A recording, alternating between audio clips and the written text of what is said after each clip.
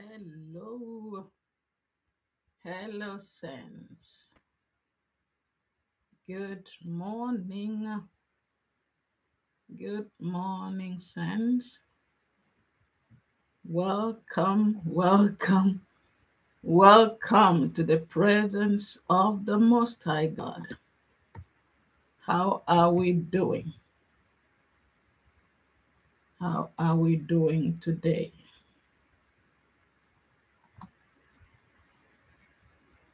How are we doing? Can I get a feedback? Can I get a feedback? Welcome to the presence of the Most High God on Facebook and on YouTube. Hope you can see me. Hope you can hear me. Good morning, Cahill. Good morning. Nice to see you. Welcome to the Lord's presence. It's a beautiful thing to be in the presence of the Lord. It's an awesome, awesome privilege. Welcome in the presence of the Most High God. Yes. Okay. Where two or three are gathered together, the Lord is there. Our hearts are longing. Our hearts are longing. I can see Cargill. I can see Cahill. Welcome. Today is Sunday, 9th of July, 2023. And we want to start with prayer as usual. Can we go to Isaiah chapter 60, please? Isaiah chapter 60. We will read that and we will pray.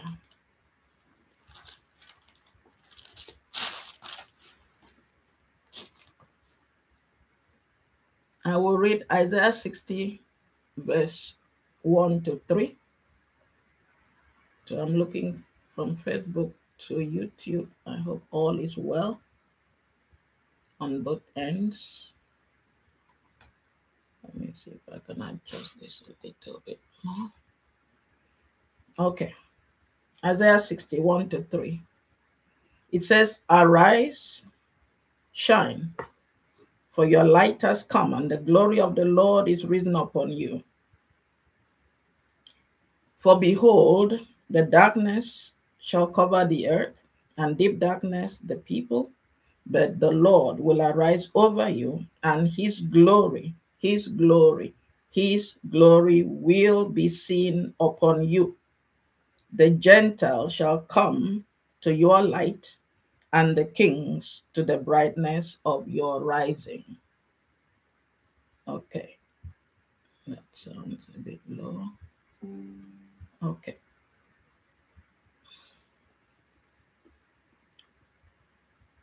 Let's jump to verse 10 to 14. Isaiah 60, the same 60, 10 to 14. It says, "The sons of foreigners shall build your walls, and their kings shall minister to you. For in my wrath I struck you, but in my favor I have had mercy on you. Therefore, your gates shall be open continually. They shall not be shut day or night, that men may bring to you the wealth of the Gentiles and their kings in procession. For the nation and kingdom which will not serve you shall perish, and those nations shall be utterly ruined. The glory of Lebanon shall come to you, the cypress, the pine, the box tree, together to beautify the place of my sanctuary. And I will make the place of my feet glorious." Verse 14. Also, the sons of those who afflicted you shall come bound to you, and all those who despised you shall fall prostrate at the soles of your feet.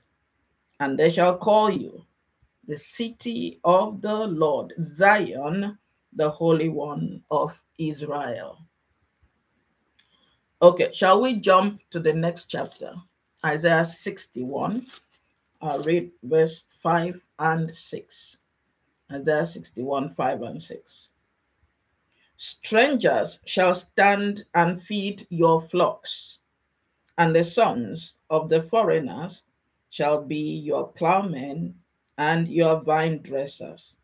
But you shall be named the priest of the Lord. They shall call you the servant of our God. You shall eat the riches of the Gentiles, and in their glory you shall boast. Amen. Hallelujah. Hallelujah. So, shall we pray? Shall we pray that we will continuously be the light of the world, that we will continuously be those people whom the world look to? We will be the light that will shine. And verse 3 of Isaiah 60 says, the Gentiles shall come to your light, and kings to the brightness of your rising. So we are the light on the hill, like Jesus says, you are the light of the world.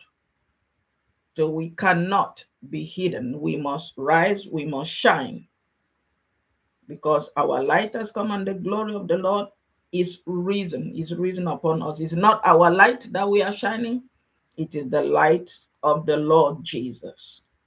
His glory will be seen upon us.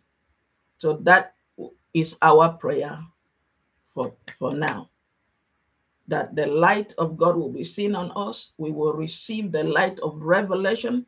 We will reveal Jesus to the world. People will see Jesus through us. In whatever we do, we will be the shining light. We will be the burning ones. We will be those ones that will draw Jesus into darkness, so that in darkness, light will shine. The people out there are living in darkness. They think that they know, but they don't know. So let us pray and say, Lord, make me who you want me to be. Make me your light. Make me your instrument. Make me your priest. Make me your king. Let me be your representative. Let me be that light that will shine, so that the Gentiles will see that light and come to you, Jesus. We are only vessels representing Jesus. Kings will come to the brightness of our rising. So all levels of people have to see the light of God on us, in us, around us. And they should be drawn to that light. Shall we pray as we give thanks to God this morning? In the name of Jesus. Sandaramashe. Marcos Sarata Eskalama Sanctum Aziba Arigaruda Azakata. Zakata Asama Rekandiaribo. Mamabo Azakata. Chelelakai. Scientificum Esperamentum Marco Asarata. Escalama Sanctum. Arigaroda azakata. Chelelakai kandiaribo. Sandaramashe. Zegede azakata. Sandana. Arigaroda azakata. Chelelakai kandiaribo. Marco Asarata. Jesus, dawn on us. Lord Jesus, dawn on us. We have to see you. We need to know you. The world has to see you in us, on us, around us. Let your light shine. Let your living water flow through us. Let us be the living water that quenches the thirst of the world. When people in the world are thirsty, let them look for us. When they feel they are in darkness, let them look for our light. Let us be those burning ones. Let us be the shining ones. Let us represent you on earth as it is in heaven. Let the world know that we are your people. Let the world know that we are your kings and your priests. Let the world know that we are the shining stars, the ones that came from heaven to earth to represent the kingdom of heaven. Father, we come and we declare that we will arise and we will shine for you. We will arise and we will be your light in the world. We will arise with your glory, and the people of the world, as much as they are in darkness, when people are in darkness, all they want is light, and we will be that light. Your glory will be that light on us. People will see your glory on us. People will see your power in us. People will see you around us, and they will be drawn to us because you say we are the light of the world. Here in Isaiah, Old Testament, it says, arise, shine, for your light has come. In the New Testament, Jesus says, you are the light of the world. So it's not something that is going to happen. It's something that is happening now. This is who we are. This is who we must be. And so we declare that we are the light of the world, and we will shine from the moment we wake up till the moment we sleep. Even in our sleep, we will shine, because the devil will be too afraid of us even while we are sleeping. Why? Because God has given his angels charge over us. Our surrounding is a surrounding of light. The places that we sleep in is full of light. The enemy cannot coexist with the Holy Spirit. The spirit of darkness and the spirit of light can never coexist.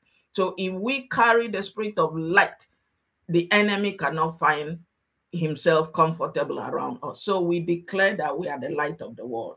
We will arise and we will shine. We will arise and we will shine.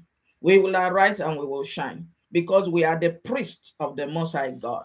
Isaiah 61 verse 6 says, but you shall be named the priest of the Lord. They shall call you the servant of our God, and you shall eat of the riches of the Gentiles, and in their glory you shall boast.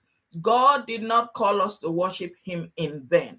If we are kings and priests, if we are called the servants of the Most High God, then we will eat the riches of the Gentiles, because that is our portion.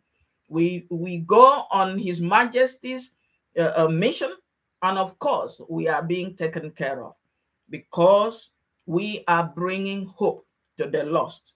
Marco Asarata, we are kings and we are priests going about our Father's business. Therefore we will eat of the abundance of the harvest. Jesus says the harvest is plenty, but the workers are few. Pray ye therefore that the Lord of the harvest will send harvesters. We have raised our hands. We say, Lord, here we are, send us. So we will eat of the fullness of the harvest. We will eat the riches of the Gentiles. We will partake in the harvest, because we are in daddy's business. We are going about Father's business. So we will shine like our Father. We will represent our Father. And we say, Lord, open the doors, open the doors. Give us wisdom, knowledge, and understanding.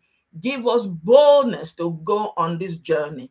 Give us the tenacity. Give us the zeal to go for you. Let us come back rejoicing like the disciples of Jesus who came back rejoicing. Even demons are subject to us. And Jesus is saying that is a small thing. For demons to be subject to you is a small thing. Rejoice in the fact that your names are written in heaven. So, Father, we thank you this morning. We thank you whenever your children are listening to this. We thank you that our names are written in heaven and that we came from heaven to earth to represent Jesus. The kingdom of God is among men, and we are carriers of that kingdom. Jesus says the kingdom is within us. We are carriers of the kingdom of God. Father, we say thank you. Thank you for counting us worthy. Thank you that we heard your voice, and we had that ability to say yes to that voice. Thank you. It's not by might or power. You gave us the will to be willing. So Lord, right now we pray, make us willing. Give us a willing spirit that will sustain us.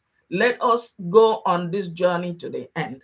Let us never be weak, because your word says that they that wait upon the Lord shall renew their strength. They shall mount with wings like eagles. They shall walk and not faint. Father, we declare and we decree that as we go about Father's business, that we will not faint. We will not be hungry. We will not want. We will never be in lack, because we are about our Father's business. We thank you that you call us servants of the, you call us your servants, according to Isaiah 61, verse 6. But you shall be named the priest of the Lord.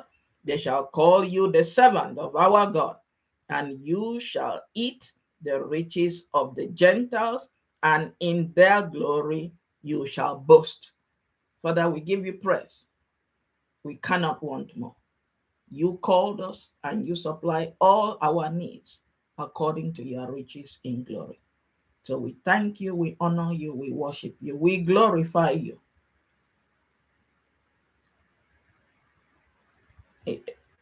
And we say thank you for loving us, thank you for caring for us, thank you for being right there when we need you. We bless your name, God the Father, God the Son, God the Holy Spirit. In Jesus' name we pray. Amen, amen, amen. Yeah, I know Facebook is a bit, it's slanted. It's difficult to position it well, because it's not the usual camera. Okay, so bear with me on Facebook today. It's a bit, we're on holiday, so it's a one-man business. We're on holiday here, so it's not the usual setting. Okay, so I'm facing YouTube, but Facebook is a bit slanted. All right, I'm responding to the comment there on Facebook. Okay, let us carry on. Next Sunday will be better. Both will face forward. Right now I'm facing YouTube, and Facebook is on the side. Okay, let's go to the book of Ezra. Let's go to the book of Ezra to continue our message of today.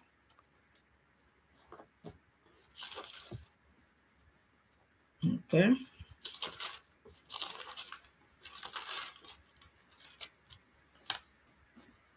Ezra is right after Chronicles, because it's a kind of continuation of the book of Chronicles. All right, so Ezra chapter 1. I will read from verse 1 to verse 11. That means the whole of Ezra 1.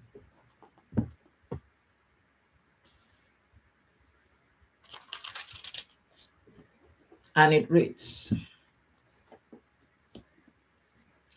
Now, in the first year of Cyrus, king of Persia, that the word of the Lord by the mouth of Jeremiah might be fulfilled, the Lord stirred up the spirit of Cyrus, king of Persia, so that he made a proclamation throughout all his kingdom, and also put it in writing, saying,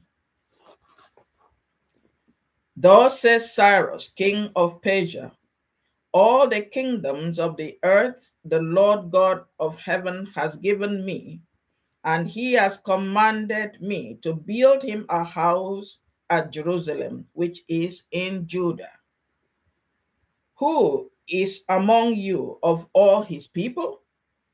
May his God be with him, and let him go up to Jerusalem, which is in Judah, and build the house of the Lord God of Israel. He is God, which is in Jerusalem. And whoever is left in any place where he dwells, let the men of his place help him with silver and gold, with goods and livestock, besides the freewill offering for the house of God which is in Jerusalem. Verse 5. Then the heads of the fathers' houses of Judah and Benjamin, and the priests and the Levites, with all whose spirit God had moved, arose to go up and build the house of the Lord which is in Jerusalem. And all those who were around them encouraged them with articles of silver and gold, with goods and livestock, and with precious things, besides all that was willingly offered. Verse 7, Ezra chapter 1, verse 7. King Cyrus also brought out the articles of the house of the Lord, which Nebuchadnezzar had taken from Jerusalem and put in the temple of his gods. And Cyrus, king of Persia, brought them out by the hand of Mithredath, the treasurer, and counted them out to Sheshbazzar, the prince of Judah. This is the number of them: 30 gold platters, 1,000 silver platters, 29 knives, 30 gold basins, 410 silver basins of all similar kind, and 1,000 other articles. All the articles of gold and silver were 5,400. All these Sheshbazzar took with the captives who were brought from Babylon to Jerusalem. May the Lord bless his word. Father, we thank you for this word. We ask for wisdom, knowledge, and understanding. Your word says that the fear of the Lord is the beginning of wisdom, and to hate evil is understanding. Lord, right now we hate what you hate, and we choose to love what you love. And with that, we deem ourselves qualified to have wisdom and understanding according to your word, in Jesus' name. It's not about who we are, it's about what your word says we are. On our own, we can do nothing. But your word says that we are the righteousness of God in Christ Jesus. And if we have the fear, the reverential fear of God, that means we are qualified to receive wisdom from the Most High God. And so, Lord, we open our hearts to receive wisdom and to have a full understanding of what you want to speak to us about today. In Jesus' name we pray. Amen. Amen. Amen. All right, saints. Welcome to Sunday, 9th of July, 2023. The title of our message of today is Strangers Will Build My Walls. You have to declare that. From what we've heard in Isaiah and what we've just read in Ezra, you know that the Gentiles will come with gifts and you will enjoy all the delight of the Gentiles. They shall bring, it says, you shall eat the riches of the Gentiles, and in their glory you shall boast. Why? Because you are the priest of the Most High. You are God's chosen one, and you have decided to serve this God, the Almighty God. So, are you a king? Are you a priest of the Most High God? then you're qualified to eat of the riches of Gentiles, according to Isaiah 61, verse 6. All right.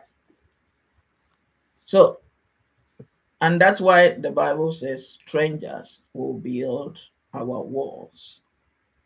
Strangers, good God-chosen strangers, have the right to assist and encourage us to build our walls, to do the work of God, to build out the kingdom of God, because we are all about kingdom building. But while strangers come to help us, we must not remain idle. So we have to go full on and declare, I am a king, I am a prince, I am a priest of the Most High God. Jesus was not idle. He had all his needs met. He had all the supply that he needed. Anyhow, and according to Apostle Paul, my God will supply all your needs according to his riches in glory. And that's what this is all about. So, whether I am in captivity or not, from what we just read in Ezra, I have to know my identity. The dungeon cannot make me less of the prince, less of a priest, less of a king that I am. Because whatever situation I find myself right now is only temporary. It's not the end of the story. One day I will arise and sit on my throne, because this has been predetermined by heaven. You did not come here to earth on your own. Nobody is here on earth. I know a lot of people don't understand that they are on earth on a mission, but for those of us who do, and this is what we need to teach people, every one of us is here on a mission. So we want to make this clear today, that we are kings and priests of the kingdom of God. We are kings and priests on heaven's mission, on kingdom mission.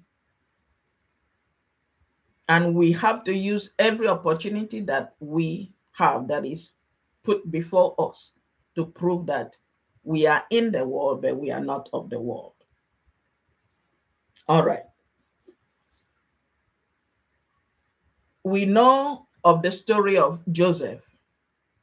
As a young man, it was revealed to him. It was predetermined. This is what I want us to get. It was predetermined that Joseph will rule over his family.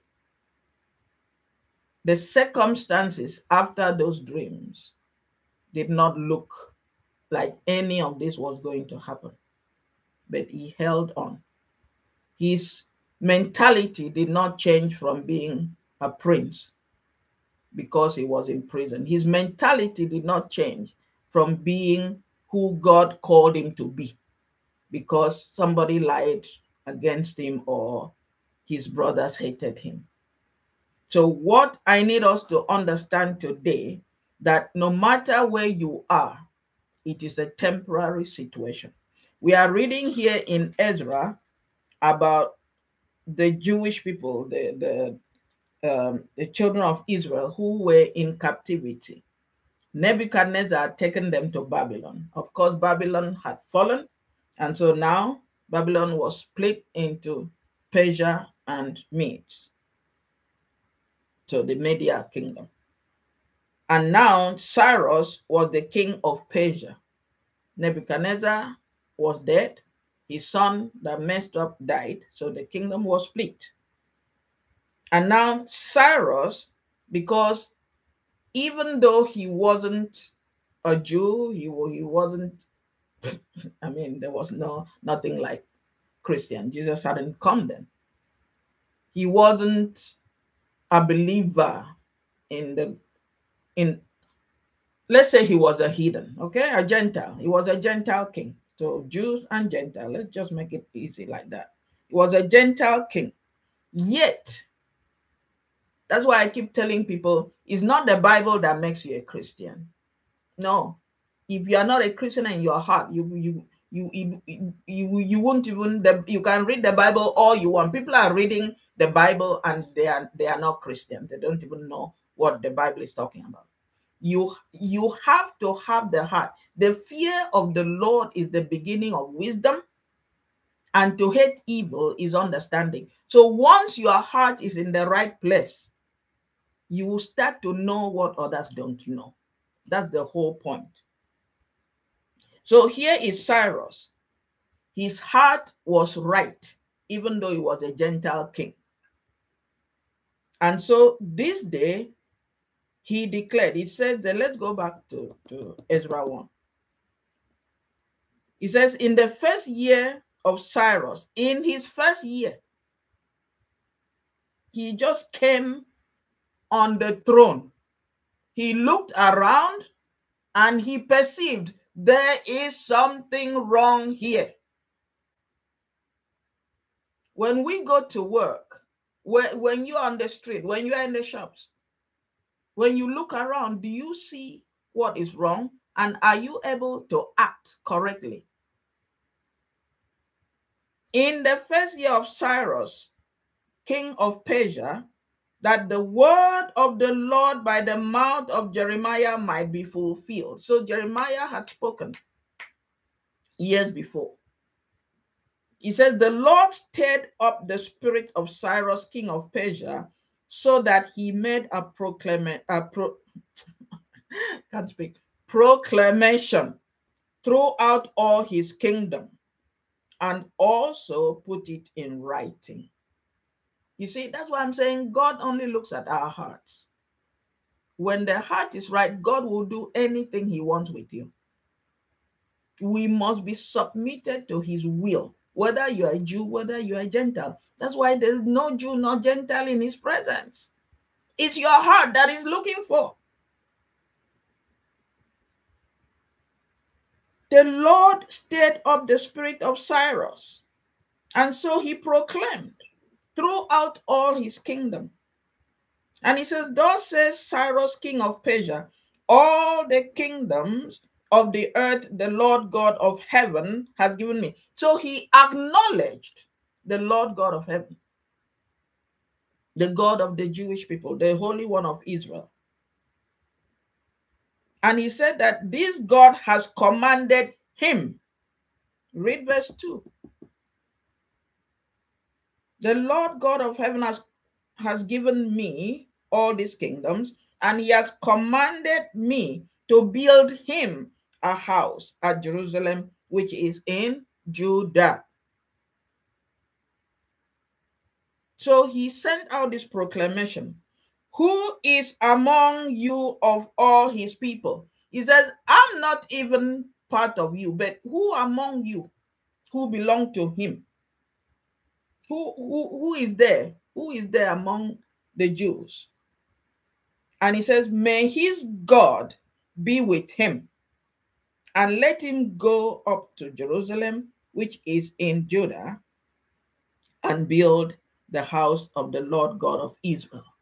And it's put in bracket, he is God. So Cyrus, king of Persia, acknowledged this God to be the God. He is God, which is in Jerusalem. The God that is in Jerusalem, according to Cyrus. He knew that this God was God. And whoever is left in any place where he dwells, let the men of his place help him with silver and gold and with goods and livestock, besides the free will offerings for the house of God, which is in Jerusalem. So he's calling on all the people. God has put it in my heart to build his house. I'm not a Jew. I'm the king of Persia. So I'm summoning the Jews. If you know you are God, pack your things. You've been in exile for too long. You've been in captivity for too long. Go home and build the house of your God. Reset your steps. Don't just sit there and be comfortable in captivity. And then he summoned the people. He said, all of you neighbors of these Jewish people, help them, help them. Give them silver, give them gold, because that's how, like, monetary system. That's how they used to measure wealth. That means just give them what they need, because this is important. Let them go and do what is right. Don't be comfortable in captivity. Don't be comfortable just, passing one day into another. Let your spirit be stirred. I want more. There is more. I am a child of God. This cannot be all. There has to be more. Who are the 20% that are ruling the world? Why are we comfortable being the 80%? People say, 80-20, and we just agree with it. Oh, I'm part of the 80. No, why don't you push that boundary? Even if you are not in the 20 region, why don't you refuse to be in the 80 region? Push yourself to 30, push yourself to 60, push yourself. Jesus gives that allowance. Some will bear fruit 30-fold, 60-fold, 100-fold. Even if you are not 100-fold, don't be comfortable where you are. Always remember, I am the child of God. I am a king and I am a priest, and I am about my Father's business, and I must eat from the harvest. I must eat plentifully. Read Isaiah 61. You shall eat the riches of the Gentiles, and in their glory you shall boast. That's the topic of our message of today. Strangers will build your wall. The resources for you to prosper are all here on earth. God is not going to create anything new. He said once, let there be light, and light is still here. I need us to understand that the enemy wants to leave, he doesn't even want to leave you where you are. He wants to push you down to zero. Are you happy to be where you are? Or are you willing to push further? The resources are there. If a Gentile king could see the need for the children of God to arise and go and build the house of God, what are you, the child of God, doing? You are the priest and you are the king. You are the prince, like Joseph. All the children of Israel, all the 12 sons were princes. They knew it. So Joseph, whether he was in the prison or not, whether he was a servant or not, he knew, that's my identity. I'm a prince. Are you a prince with mouth, or have you learned to accept that as your identity? What is your mindset? What is your mindset about your situation? What is your mindset about who you are? What is your mindset about the world that you live in? We are kings and we are priests and princes in the kingdom of our God. We cannot be idle. We must get up and be doing. We must be up and doing. The king said, who is among you of all his people, may his God be with him. So you have the blessing of the king. Let him go up to Jerusalem, which is in Jerusalem, and build the house of the Lord God of Israel. He is God. Are you still debating religion? Which religion? Are you still sitting down and debating who you are with people who have no identity? Oh, there are many religions. Oh, there are many ways to God. Which God? Which God are we talking about? Here, a Gentile king says, the God that dwells according to his knowledge that God lived in Jerusalem. He said, that God in Jerusalem, that is God. Go and build his house. Go and do something for yourself. If you belong to that God, go and do something for yourself. I came and I took you over from Babylon. But my heart tells me that this is not who you should be.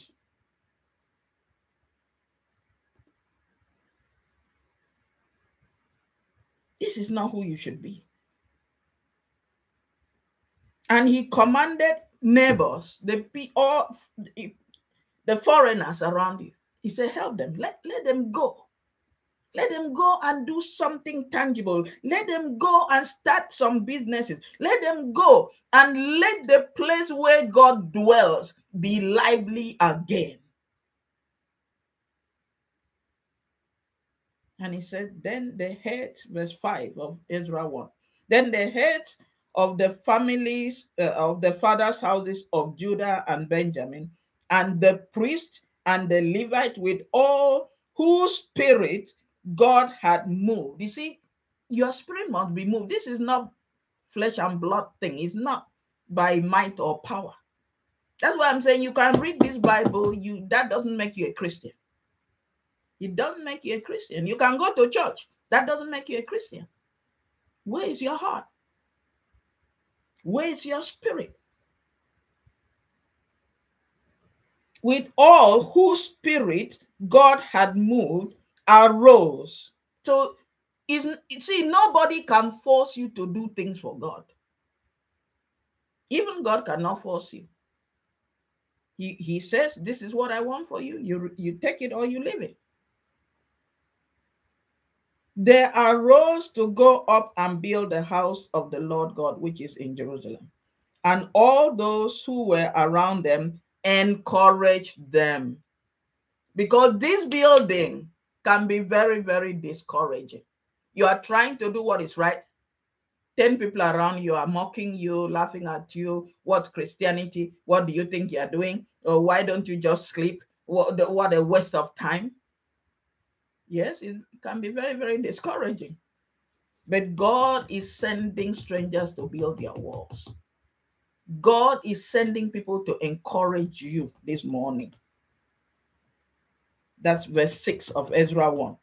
And all those who were around them. So God will start to send encouragers. Can I hear amen? God will start to send people who will encourage you on your journey while you are going about Father's business. All those who were around them encouraged them with articles of silver and gold, with goods and livestock, and with precious things, besides all that was willingly offered. So they were offering, and then these people said, no, this is not enough. For the house of God, there must be more. So they were willing. And God will send willing helpers on your day of need, in your day of trouble. God will send you people to encourage you in Jesus' name. Amen. So, and it says in verse 7, King Cyrus also brought out the articles of the house of the Lord, which Nebuchadnezzar had, listen to this, had taken from Jerusalem and put in the temple of his gods. Can you imagine? Nebuchadnezzar took precious things. Who is Nebuchadnezzar? The devil. He's the devil. He took what belonged to you and hid away. Trust me, the devil doesn't need your thing. Same way God doesn't need anything from you, the devil doesn't need anything from you. The devil only wants to press you down. He wants to steal, kill, destroy. He doesn't need it. He is spirit. Same way God is spirit. God doesn't need anything from you. God put everything we needed here before we came. The same way God doesn't need anything from you, the devil doesn't need anything from you. All he wants is to oppress you. When Nebuchadnezzar took the articles, read there in verse 7, from Jerusalem, what did he do with them? He stored them away in the temple of his gods. So Satan has stolen from you and stored away in his thinking old warehouse, like you can say. And that's why when people pray, you hear them say, devil, release the things you've stolen from me. Because he takes them because he doesn't want you to enjoy them. These are gifts from God. You are a king, you are a priest, you are a child of God. God has bestowed all his blessing upon you. But due to sin, mistakes, forefathers, it may not even be from you. Like these people were in captivity. The young ones, because of the disobedience of their parents. So the enemy steals and stores up in his evil warehouse. He doesn't need it. He just wants to oppress you. He just wants you to suffer. So he steals from you. He takes from you and stores away in his filthy temple. But the one that God sent to help you comes and says, take, go. I'm releasing this. Remember, it was from this storehouse that the son of Nebuchadnezzar went and took one cup to come and do party, or he took some of the golden cups to come and do party. That same night he died, because these things are stored away. Your possession is stored away. The enemy cannot do anything with it. So you must say, no more. I'm taking back what is mine. I'm taking back what is mine. Here, Cyrus went and released, verse 7. King Cyrus also brought out. So your helpers will help you to bring out everything. God will send help in time of need. And everything that the enemy has stolen from you and stored away will be brought out in the name of Jesus. King Cyrus, that's why Isaiah 60 that we read earlier. If you see verse 5 of Isaiah 61, let's start there. 61 verse, Isaiah 61 verse 5. Strangers shall stand and feed your flocks, and the sons of the foreigner shall be your plowmen and your vine dressers, but you shall be named the praise of God. Then if you go back to Isaiah 60, from verse 5 as well. Then you shall see and become radiant, and your heart shall swell with joy, because the abundance of the sea shall be turned to you. All that has been buried at the bottom of the sea will spit it out. The abundance of the sea shall be turned to you. The wealth of the Gentiles shall come to you. The multitude of camels shall cover your land. So supply. When Apostle Paul says, the Lord, my God, will supply all your needs according to his riches in glory. God is restoring your lost fortune today in the name of Jesus. And he's sending helpers. Strangers will build your wall. So here we are. King Cyrus brought out, so Ezra 1 verse 7, brought out the articles of the house of the Lord, which Nebuchadnezzar here represents the enemy, had taken from Jerusalem and put in the temple of his gods. He had no use for them. This is what I need us to get. The enemy has no use of the things that God has given you. So don't let him keep them. Don't let him store them away in his filthy warehouse. You have the right to go and say, devil, you've kept this enough. From my forefathers, from my fathers, from my, generation before me, now enough is enough. I'm taking it back. I'm taking it back. So verse 8, and Cyrus, king of Persia, brought them out by the hand of Mithredath, the treasurer. Who is keeping your goods? Who is keeping your treasures? They must release it. Enough is enough. And counted them out to Sheshbazzar, the prince of Judah. You are the prince. You deserve your goods. You deserve your treasures.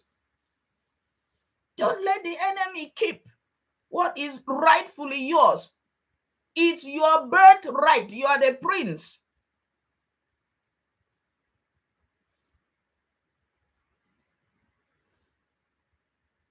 And he started listing out gold, silver, and all that. We have to know that this thing belongs to us and we are taking it back in the name of Jesus. Satan has stored away our goods long enough. We are vessels of the Most High God. God is looking for vessels to occupy. He wants to use you. He wants to use me to bombard the enemy's camp and to release the good. There, of course, everybody is not David, who is a warrior. But if God has called you to be a warrior for your family, then be the warrior in your family. Be the warrior in your generation. Don't be preoccupied with false cares that this world is just bringing. Oh, there are only 20 people on, 20 out of, like they say, 20/80. That's what I mean. 20% on top, the rest of the 80. Who said that? Who is that? God's law? Is that God's mandate that you should be part of the 80? Why are you just happy to settle for the 80? Why are you not? What are you doing to push the boundary? So today, our mandate is to push the boundary. It's one thing not to know, but this word is coming to you today so that you may know. So that you may know that it's not your portion to just be the 80. Tell yourself enough is enough. And say, God, help me. God, send me helpers. God, send me people to encourage me. People who will help me. People who will provide for me. Strangers will build my wall while I will be the servant of my God. I will be that prince that I was created to be. I will not be idle in my father's house. I will go about my father's business and I will occupy until he comes, because that's my mandate. That's my mandate. And God is not sending us to do it on our own. He says it in Isaiah 45, I've not asked you to serve me in vain. He's only looking for vessels. And that's why he says, whosoever will may come. Are you an available vessel? That's all. Are you an available vessel that God is going to use? Not just to help you, but to help your family and to help your generation. Or are you too preoccupied with the false cares of this world? They say, rise up, do 9-5. You say, yes, that's me. It's false because Satan, the ruler of this world, is a liar. God did not create 80-20. God did not create 9-5. God did not create you into an empty world either. You were placed into an abundance before Satan came to deceive. So are you going to settle and allow Satan to keep deceiving you? Or have you heard something today and said, enough is enough, I'm taking mine back? I'm taking mine back. I'm taking my brother's own back. I'm taking my sister's own back. I'm taking my mother's own back. I'm taking my father. If they were ignorant, I'm not ignorant of the enemy's devices. Everything he took, he stored away. He has no use for them because he is spirit. Spirit don't need what you need here on earth. He just comes to steal, kill, destroy. So today you have to say, I'm taking it back. Let's jump to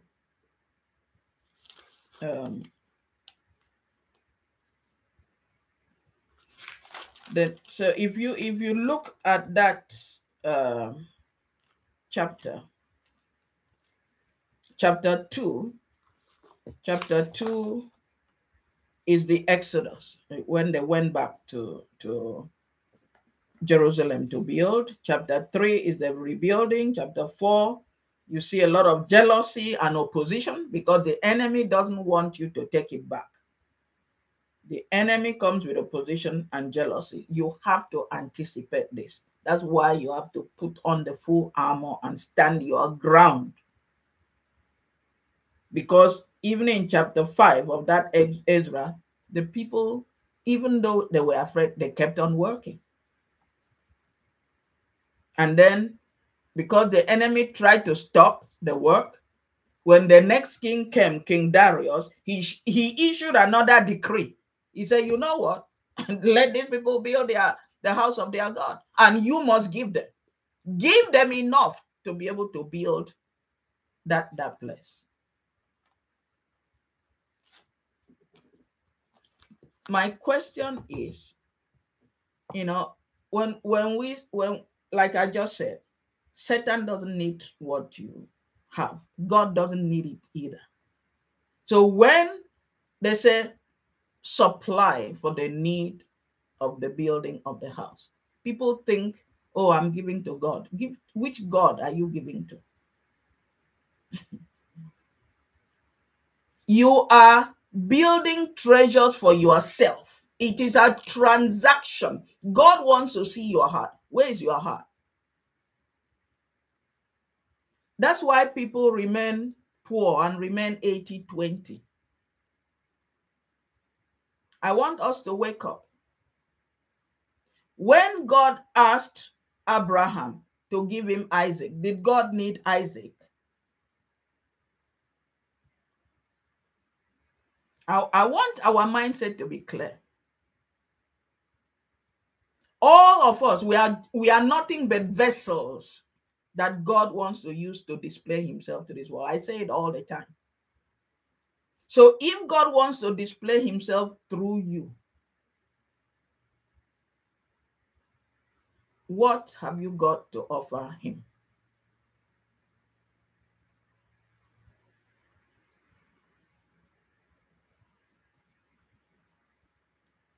Here, Cyrus is saying, get ready, go build the house of your God.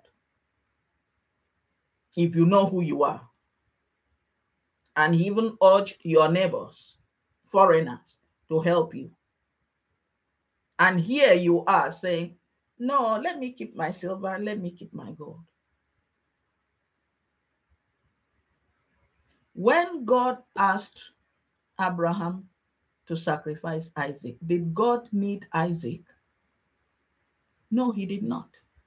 God only wanted to see where Abraham's heart was. Because where your treasure is, that's where your heart will be. If Abraham had loved Isaac more than God, that's where he would have ended. Jesus says, if you love yourself, love your father, love your mother, love your husband, wife, your son, your daughter more than me, you are not worthy of me. If you don't put Jesus first, nothing you do works. Seek ye first the kingdom and its righteousness. That's your number one. Jesus first, kingdom first. Because it is a transaction. You are building treasures for yourself.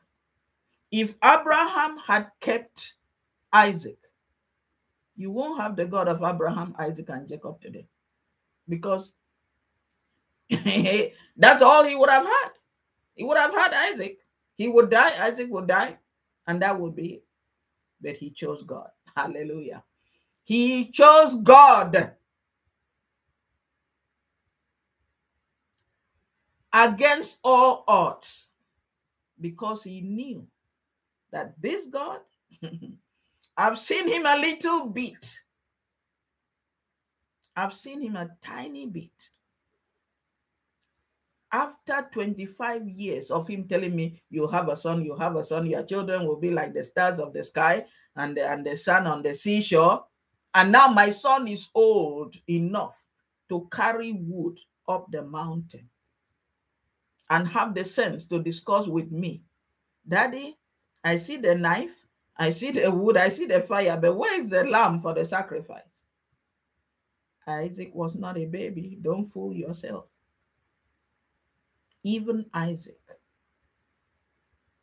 chose the sacrifice. And that's why God calls himself after them, God of Abraham, Isaac, and Jacob. My question is, are we too self-involved, preoccupied with the false cares of this life, and we have forgotten to do kingdom business? We've forgotten about our true self, about our future. We are running after emptiness. We don't even have the security of protection. Because if we don't put God first, who is going to protect all that you are running after? Because Psalm 91 says he will give his angels charge over you. But if you don't dwell in the secret place, who is going to be in charge of you? Who is going to protect you? So as you are running after all these things, the more you run after them, the more you lose them. The more you run after them, the more you lose them. So it becomes this rat race. No beginning, no end. You don't even know what you are doing until one day you are too tired and then you go. Empty. Empty. While if you know enough to transact with God, that's how you'll be building treasures. Not just here on earth, but in heaven. Because Jesus said that to Peter. Peter said, we've left all and followed you. What is in it for us? Jesus said, you know what? You can't leave all and follow me for nothing. You have riches here on earth, and you have riches forever in heaven. I need us to put our minds in the right place. Whatever the enemy has taken from you due to past ignorance, today you heard this word so that you know. Go and take it back. Slap him very much. Slap him right, left, and center and say, I might have been stupid yesterday. I might have thought that I'm the one trying to help myself. I'm building my, estate or whatever. But now I know that I am only a vessel through which God is building his kingdom. And if I allow God to use me to build his kingdom, then I must enjoy every bit of it. I must enjoy every bit of it. So Satan, give back. Remember what Jesus did to him? When he thought Jesus had died, he just wanted to start to celebrate. Jesus arrived in hell. Remember, he created the heavens, the earth, and the underworld. Jesus owns it all. Jesus is the CEO. He's the head of all principalities. Even in hell, Jesus is Lord. He went to hell. He told Satan, let go of the captives. Let go. And angels were screaming, open up, you ancient gate, and let the King of glory come. And here we are, ignorant. May we never be ignorant again in the name of Jesus. As a man thinks, so is he. So we must change our mindset to thinking right. We must change our mindset. Everything we do for God is a divine transaction. Do not be deceived that you are giving anything to God. No, God put them here for you. He wants to see where is your heart. Abraham, give me Isaac. I want to see whether you love Isaac more than me. I gave you Isaac at the age that you had already given up. So all that thing that you have now, you think you work for it? You think you work for it? Think again, because tomorrow you may not have the breath to go to that work again. God forbid that we should think that we work for anything we have. Ask God for wisdom right now. Say, Lord, I don't want to be bound in ignorance. I don't want to live in captivity. Ask God for wisdom. Ask God for wisdom. Anyone who tries to mess with me, let it end today. Let it end today. Think like Abraham. Do a transaction with God. Do not be Satan's victim anymore. Don't let Satan stop you. Don't let Satan deceive you. Everything Satan does is deception. He's playing with your mind. Change how you think. If you think poor, if you think, oh, I'm poor, oh, I don't have enough, you will never have enough. I don't care how hard you work. If you think lack, you will always lack. Why? Because millionaires still kill themselves because they think they don't have enough. Look around you. I know it's Satan who is tormenting them. That's why I'm saying it is deception. We all have enough because God sent us into an abundant world. Ask him, God, open my eyes to see where my own is. We all have enough. Nobody has to cheat another person to have anything. It's mindset. The Lord is my shepherd, I shall not want. I cannot want of anything good. I cannot lack. I cannot be poor. If my Father owns it all, how can I be poor? Jesus says, God, my Father gave me a kingdom, and I bestow the same kingdom to you. So we are kings and priests. So you have to think, I am here in this world after my Father's business. I'm representing heaven here on earth, and I will enjoy the abundance that God had put here for me. I don't have to cheat anybody to have anything. No, my own is my own. And Satan, if you took some yesterday, I'm taking it back today. Look at the Jewish people. As tiny as they are, the whole world is still fighting them. Why? Because they have something. What did we read in Isaiah 60? Arise, shine, for the glory of the Lord is risen upon you. So people, the Jewish people, as small a community as they are still the richest. Why? Is it because they are more clever than you? No. It's the glory of God. It's the glory of God. No matter what you do to them, they keep growing. Pharaoh tried it in Egypt, and the more he suppressed them, the more they were multiplying. It is supernatural. That's why I'm saying whatever you do to God today, learn it. It is a divine transaction. Put yourself in business with God and see what he does with you. Let your business be with God. Let your transactions be with God Almighty. And then you start seeing what he will do in your life. Let people suffer, those who want to suffer. Let them run helter-skelter, 9-5, all they like. But you have to decide from today, okay, enough is enough. I've done enough of that nonsense. I'm not going to do it again. It's a decision. That's why I'm saying it's a mindset. If you allow Satan to deceive you, he will continue to deceive you. If you think the world system is what you need, then that's what you get. Let's go to Ezra chapter 6. I know we don't have time. This Ezra story is really a Bible study topic. It's not a Sunday morning thing. Go and read the whole. It's not a long chapter. Go and read it for yourself. It's not a big book. Ezra chapter 6. Let us read from verse 9. Ezra 6 from verse. No, not verse 9. Let me start from verse.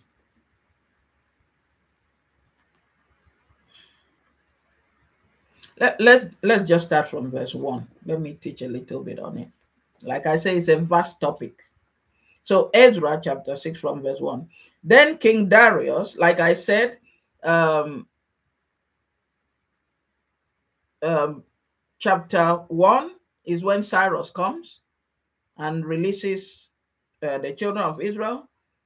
Chapter 2 is the Exodus. They start to go back to Jerusalem. Chapter 3 is when they go back and start rebuilding. Chapter 4, the enemy comes with jealousy, opposition, and all that.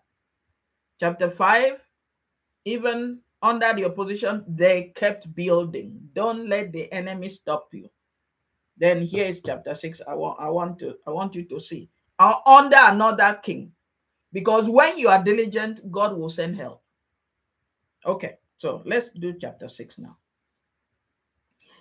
Chapter 6. Then King Darius, you see, King Darius issued a decree because the enemy of the Jews had gone to stop them. They sent a report, oh, these people, if they are building these high walls, they won't pay tax anymore and all that. You'll be losing, king, you'll be losing. So for a moment, the world didn't go on as it should have done. But then, because they determined to build a house of their God, they sent back word to Darius. So now Darius went back to the archives and saw that King Cyrus had made a decree before. And this is his response. Then King Darius, so Ezra chapter 6, I'm reading now. King Darius issued a decree. Kings make decrees to know who you are. Start to decree into your life. King Darius issued a decree, and a search was made in the archives. Release those angels to go and find what was written concerning you. Where you cannot reach, angels can reach. So release them. Read Hebrews chapter 1 verse 14. Release those ministering spirits. Let them go and cause things that you cannot reach to happen. They are there for you and I. So there's too much. There's too much in this topic today. King Darius issued a decree, and a search was made in the archives where the treasures were stored in Babylon. Your treasures are stored away for no reason. You need them for the service of your God, for building and rebuilding the house of your God, for you to live well. Because when you are a servant of God, you have to enjoy the harvest. It's your right as a prince, as a priest, as a king in the kingdom of your Father. It's your right to enjoy life as long as you are not idle. You go about Father's business, you must enjoy from Father's vineyard. So listen. King Darius issued a decree, and a search was made in the archives where the treasures were stored in Babylon.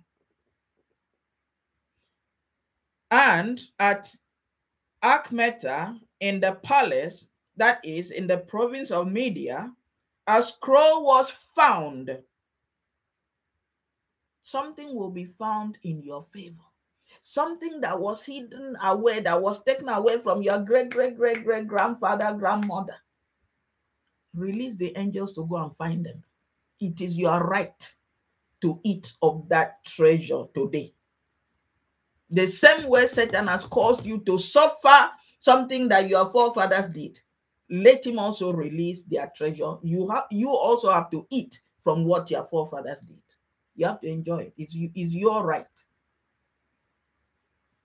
So, a scroll was found, and in it a record was written thus. In the first year of King Cyrus, so Ezra chapter 6, verse 3. In the first year of King Cyrus, King Cyrus issued a decree concerning the house of God in Jerusalem.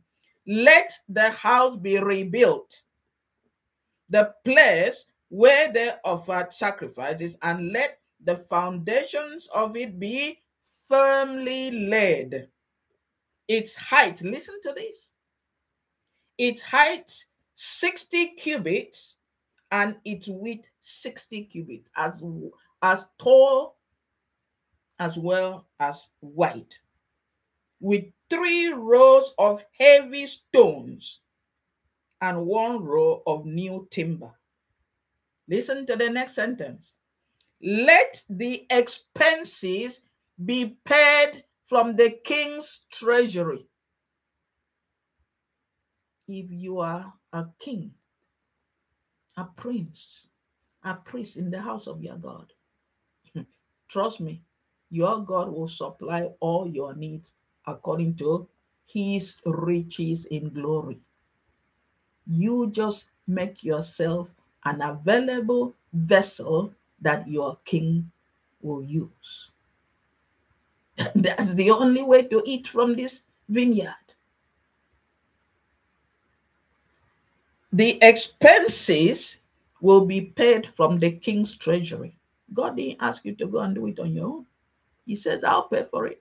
I ordered it, I'll pay for it. Verse 5. Also, let the gold and silver articles of the house of God, which Nebuchadnezzar, the enemy, think back, took from the temple, which is in Jerusalem, and brought to Babylon, be restored. As for your restoration today, people, I'm telling you, this message is not for one day.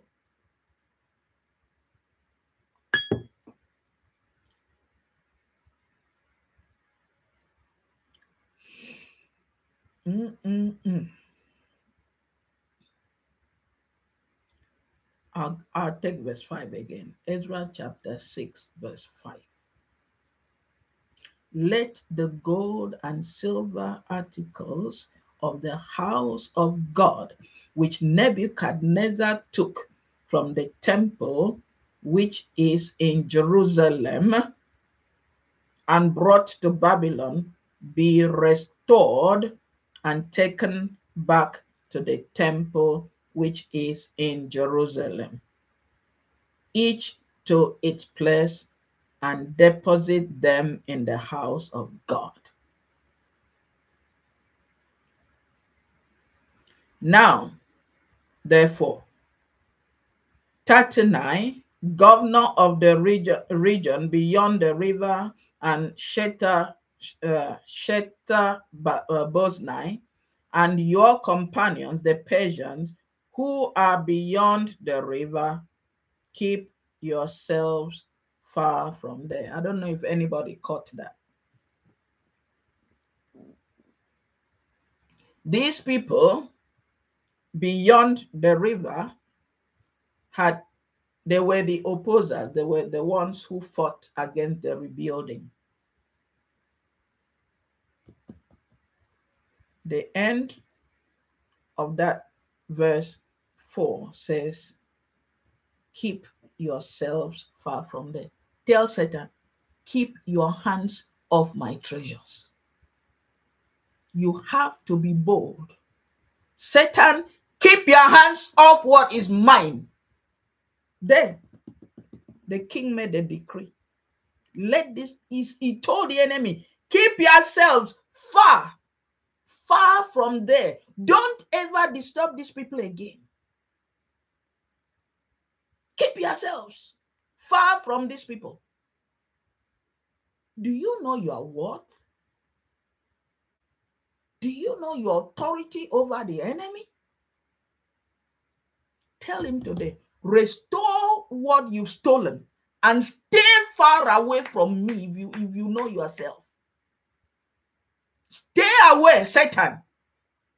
Get your hands off what is mine. Get your hands off my children. Get your hands off my job. Get your hands off my business. Get your hands off my ministry. Satan, stay far away from me.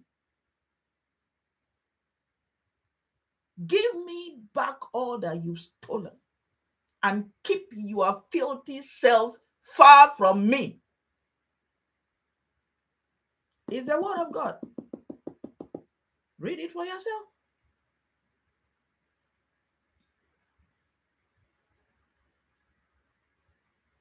See, when we don't know, Satan comes, he lies, and we believe it. Oh, you can only be this much. You can only go this far.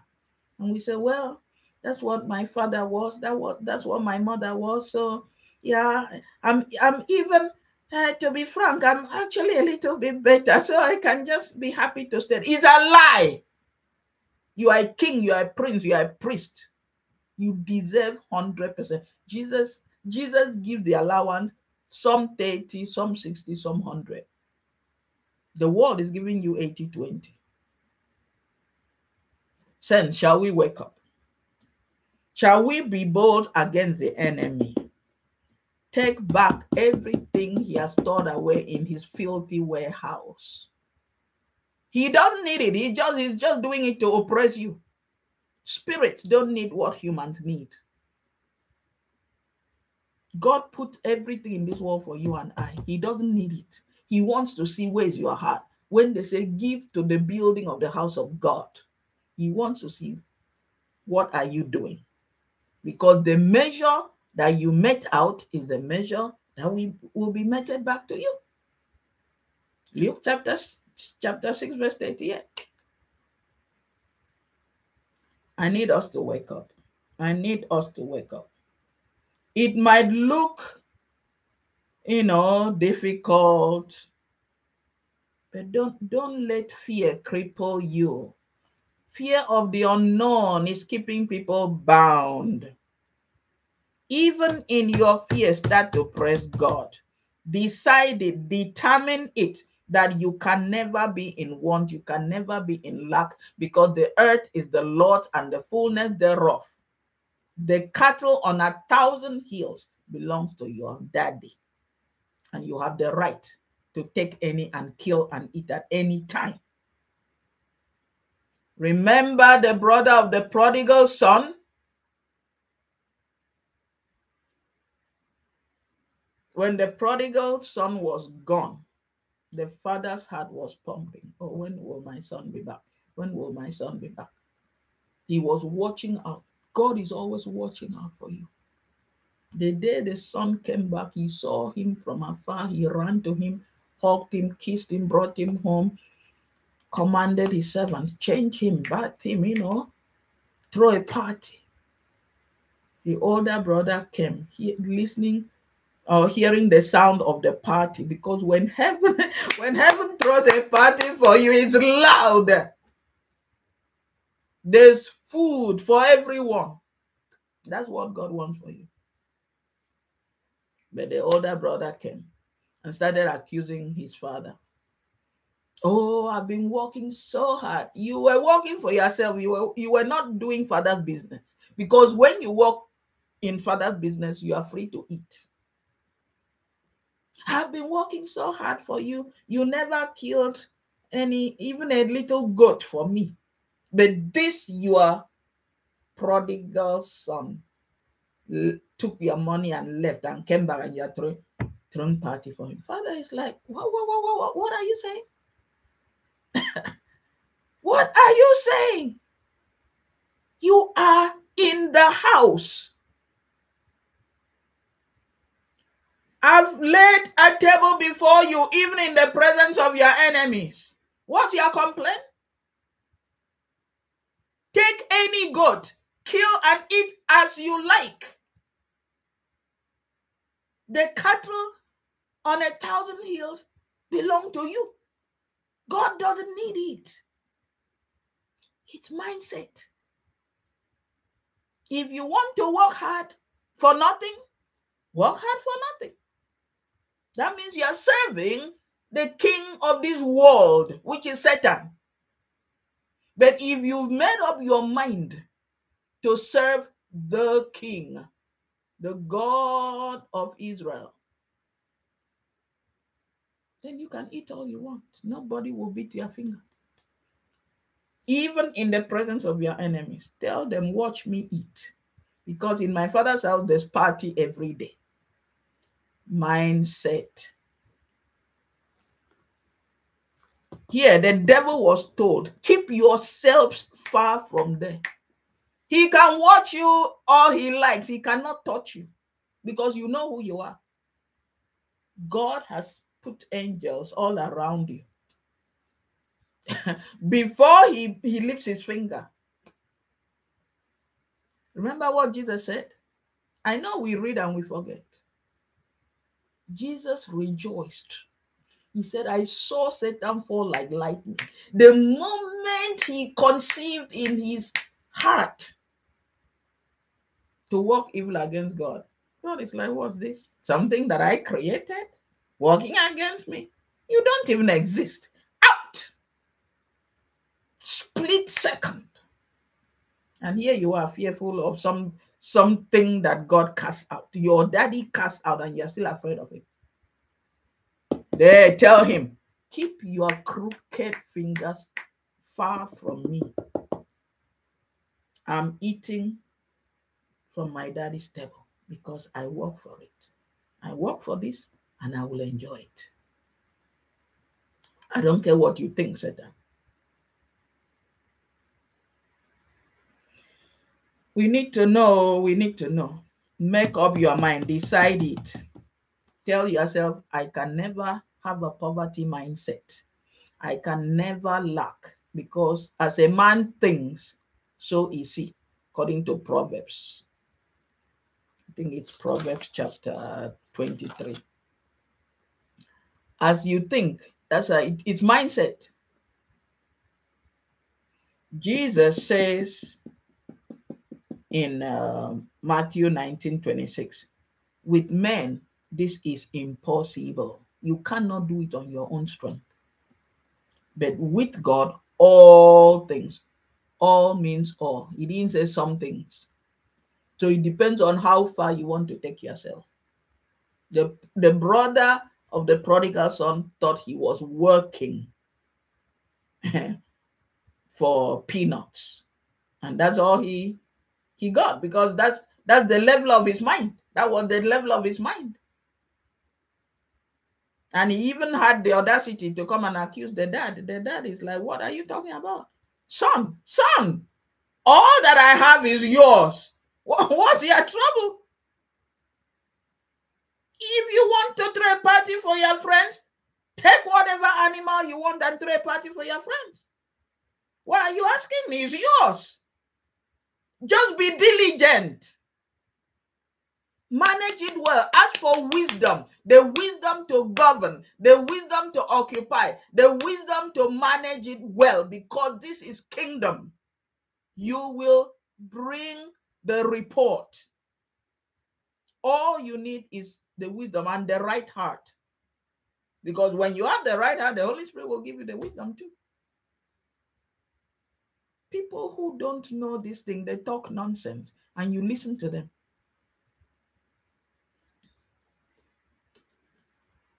Do it with God, not with man. See, with man, this thing I'm talking about is difficult, but not with God. God didn't send you into this world to do anything by yourself on your own. Do it with God. Whether it is your health, do it with God. Whether it is your finances, do it with God. Any physical, any spiritual need, do it with God. Never with man. Man will fail you. Your 9-5 will fail you. Let Jesus go in front of you to that job. Let Jesus be with you, and let Jesus watch your back. Give him all the glory. Let him be your king all round. In your health, in your finance, in your business, in your whatever you do. All human beings are looking for answers. So why are you going to another human being who is looking for answers? Are they all knowing? They need answers. I need answers. They need answers. So why do I go to them for answers? Here, Jesus is your answer. The word of God is your answer. Nobody else has any answer for you. So whatever you think the enemy has stolen from you, take it back. Take it back. Don't accept no for an answer. Tell him, you stole from my forefathers. I've drawn the line with the blood of Jesus. You are not entering here. And I'm taking all that you stole from my forefathers into my own territory, and I'm shutting you out. I'm shutting you out.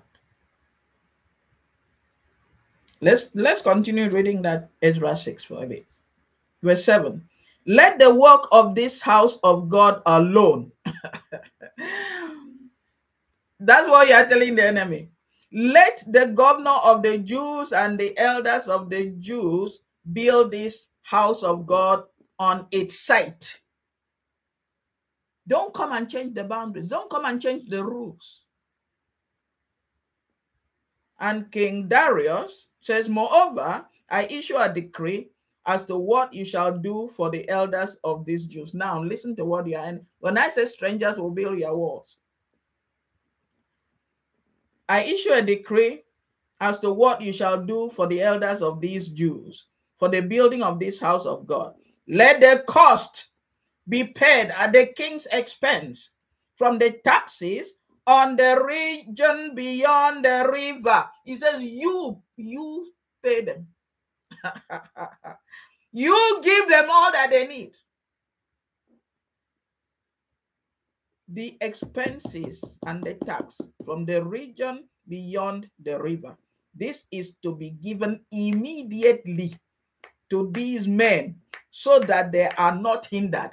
Don't hinder the work of my God if you don't want the sword on your back. Read it for yourself. Whatever they need, verse 9, young bulls, rams, lambs for the burnt offering of the God of heaven, wheat, salt, wine, oil, according to the request of the priest. Whatever they ask, give it to them. According to the request of the priests who are in Jerusalem, let it be given them day by day without fail. I don't know if somebody is thundering amen. Your enemy, oh, it's payback time. That they may offer sacrifices of sweet aroma to the God of heaven and pray for the life of the king and his son. You see, the king knew when these priests are satisfied, then I'm covered. My back is covered. My children are covered because they are praying for me. They are praying for my children. Why do we think we have the altar of prayer on Thursday nights? We pray for those. God says to Abraham, those who bless you will be blessed. Read it on. You say, see, the king knew. He said, and pray for the life of the king and his sons. So when you do for God, you are doing it for yourself. You are covered. The king knew it. I have to support these people so that it will be well with me. Verse 11, also I issue a decree that whoever alters, listen, oh, The devil is in trouble right now. Whoever alters this edict, let a timber be pulled from his house and erected, and let him be hanged on it, and let his house be made a refuse heap because of this. Whoever will oppose the will of God in your life, like Haman and his sons. Haman was opposing the Jewish people in the time of Esther and Mordecai. He tried to build the gallows for Mordecai. Who hung on it at the end? Him and his sons all got annihilated because he dared to oppose the hand of God on the lives of God's people. Whoever, read what a human king ordered here.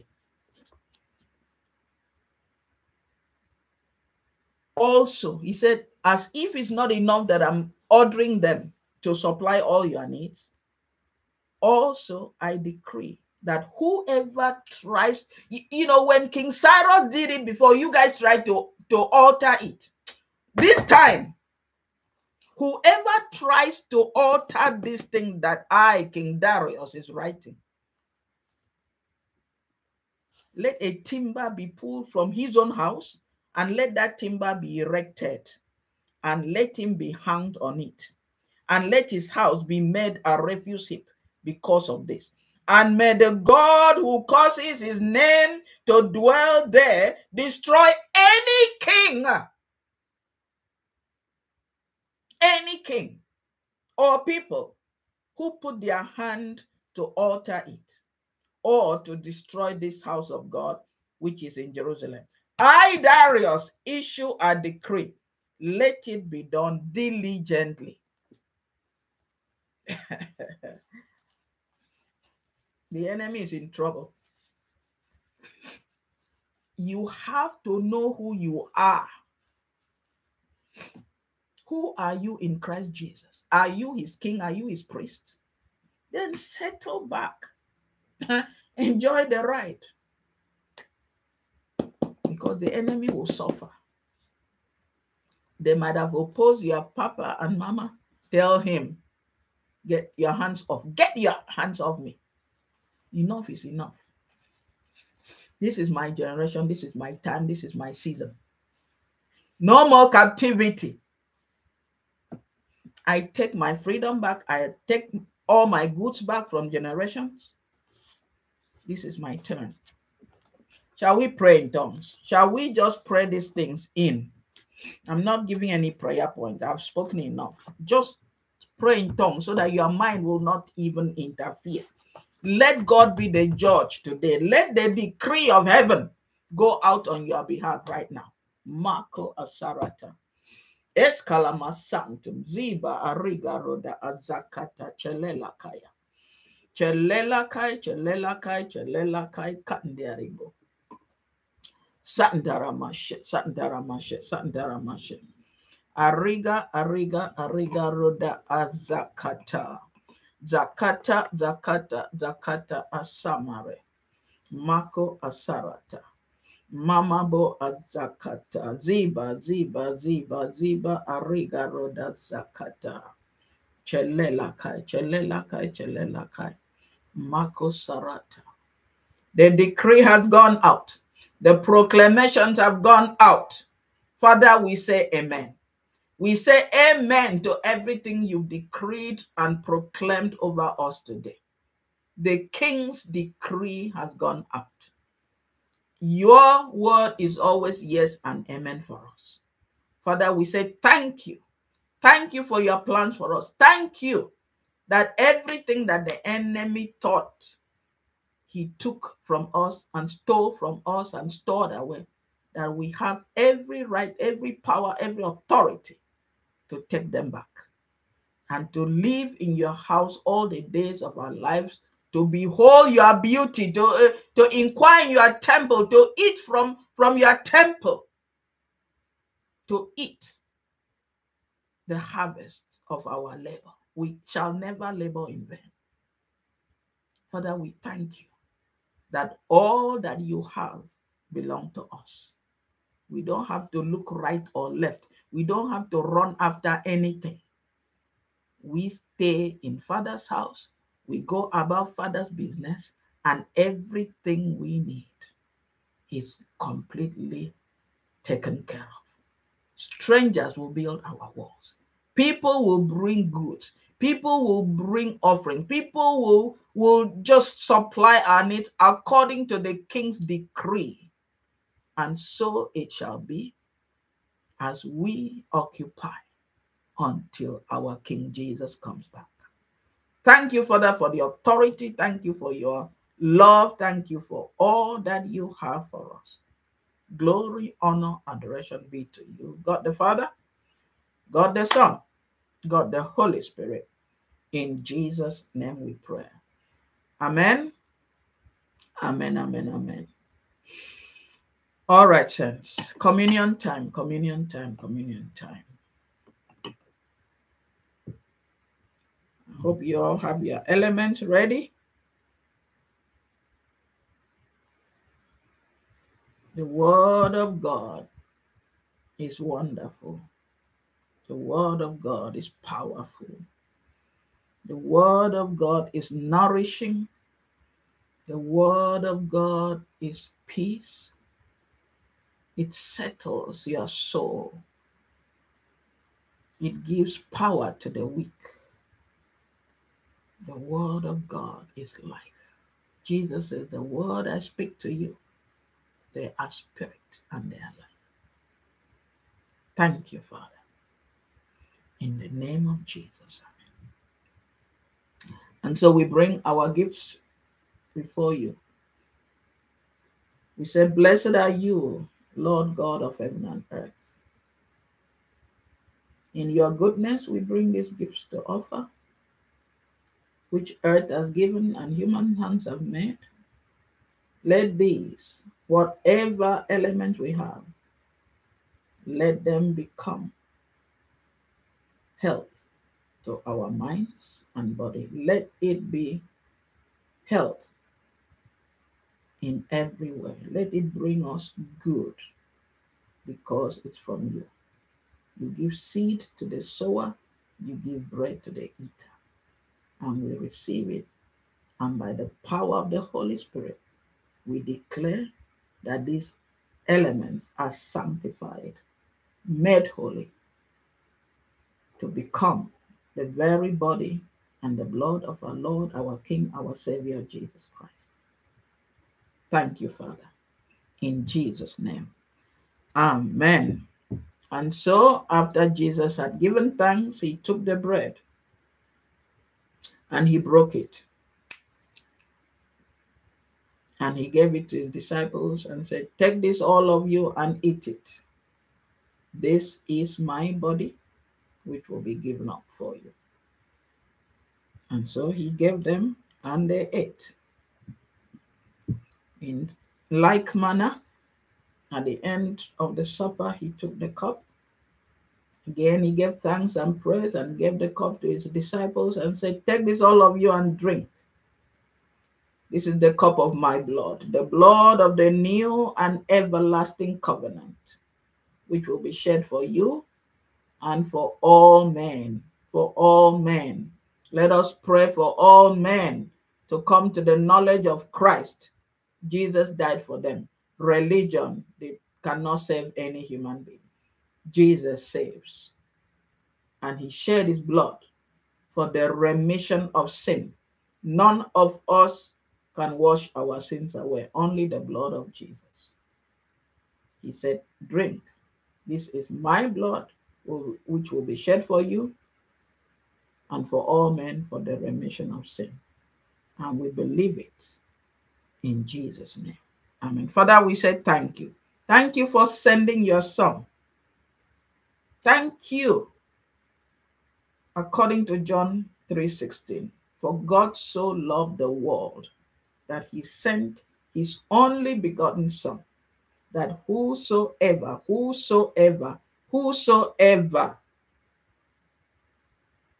believes in him shall not perish, but shall have everlasting life. We say, thank you, God the Father. Thank you, Lord Jesus, for coming for us. Thank you, sweet Holy Spirit, that you are here, teaching us all these things, reminding us, revealing this truth to us. We bless your name, God the Father, God the Son, God the Holy Spirit. In Jesus' name we pray. Amen. Let us eat of the body of Christ.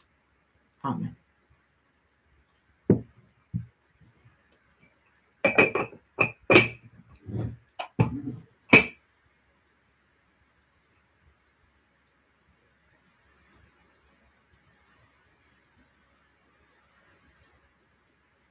Let us drink of his most precious blood.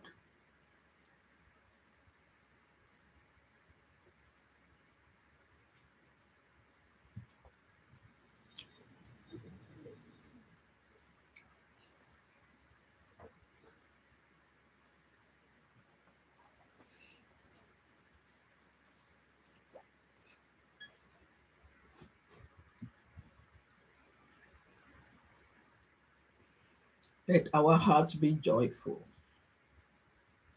Let our heart be joyful, because in his presence is fullness of joy. At his right hand are pleasures forevermore. He has beaten the enemy hands down once and for all. We just need to step into that victory. He is the conqueror, and we are more than conquerors in Christ Jesus. Father, we shout hallelujah to your most holy name. We shout Hosanna to your most holy name. Glory be to you. Glory be to the Holy One of Israel. Thank you that you planned all this before the foundation of the world. Thank you that it pleased you to reveal this to us in our days. Thank you, Lord Jesus, that you agreed to come to save mankind. God Almighty, choosing to be man for man. Thank you for doing this for us. God the Father, God the Son, God the Holy Spirit. In Jesus' name we pray. Amen. Amen. Amen. Amen. All right, saints. We are about at the end. Remember, today and tomorrow we are still on holiday. So anybody waiting for any responses has to wait till Tuesday. The holiday doesn't end today, it ends tomorrow. All right, 10th of July. So business as usual again from the 11th, Tuesday. All right, remember that. Yeah, I just want you to go away and rejoice because of this message of today. God has determined for you to succeed. Do not listen to the deception of this world, to the lies of Satan. Believe what God says about you. Bind Satan, banish Satan, and tell yourself, I will no longer be conformed to the things of this world, to the way the world thinks. I will be transformed by the renewing of my mind. I know who I am. I know my identity in Christ, and I stand upon that revelation. I stand on that revelation. I stand on that rock. I know who I am. I belong to Jesus, and I will excel because of him. I will thrive because of him. I will succeed because of him. Not because of my hard work, not because of my strength, or not because I went to school or have hundreds of certificates. None of that. None of that. Because of Jesus. because his spirit lives in me. With man, this is impossible, but with God, all things are possible. Shall we remember that, and shall we keep that? Remember, Tuesday Bible study starts again. 6 p.m. for the youth, 7 p.m. for everyone. So Wednesday and Friday as well, Bible study for all. Thursday night, 9 p.m. is the altar of supplication. These are the kind of things you bring before God and say, Lord, I'm praying in my destiny. I might have been ignorant yesterday, not this time. So you go and set that altar on fire and say, Satan, it's me and you. Out. Out. Leave my children alone. Leave my business alone. Leave my job. Leave my life. Get out of my territory. So be ready to set fire on that on that fire altar on Thursday. And then Friday night is also fire hour of prayer, where we come to be sanctified, come to be empowered, come that the power of God will infuse us so that we receive wisdom from above, strength from above. They that wait upon the Lord shall renew their strength. We are not acting in human power. We are infused. We are weaponized by heaven. We are empowered by heaven to succeed in any field in life, anything we do. We succeed because of Jesus. We don't succeed because we went to school. We don't succeed because we have certificates. We succeed because of Jesus. Why? Because when we succeed, God gets the glory. And trust me, he loves his glory. When we succeed, he is glorified. So he wants us to succeed. So anything that tells you otherwise is lying. You must succeed. Tell the devil out. Okay? All right, saints. I think that's it from me today. I give you a few minutes back as well today. Right? The Lord bless you and keep you. May he empower you. May he give you wisdom. Go back and read that book of Ezra. Know your identity. You might have been in captivity all these years, but now is the time to step over and to declare enough is enough. You are a king, you are a priest. So walk in Daddy's vineyard and eat from the vineyard. It is automatic. It's not by hard work. It is by diligence. It is by wisdom. You ask God, empower me to succeed. God, empower me to succeed. Others can have certificates. I don't care. I don't need their own. Give me my own. You see, in this world, we don't have to push each other. We all have everything we need. Because my father didn't send me into this world to rub shoulders with another person. No, everything I need was here before I came. All right? We don't need to cheat to succeed. We just need to look to Jesus. Seek ye first the kingdom of God and its righteousness, and all these things shall be added unto you. With men, this sounds impossible, but with God, all things are possible. So just agree with the all things are possible. Amen? Amen. I love you and leave you. The blood of Jesus is your refuge. The light of the Holy Spirit is your shield. And the love of the Father is a blazing firewall of protection around you, now and forever. In Jesus' name we pray. Amen. Amen, amen, amen. Mwah! Love you. Jesus loves you more. Bye for now. See you on Tuesday.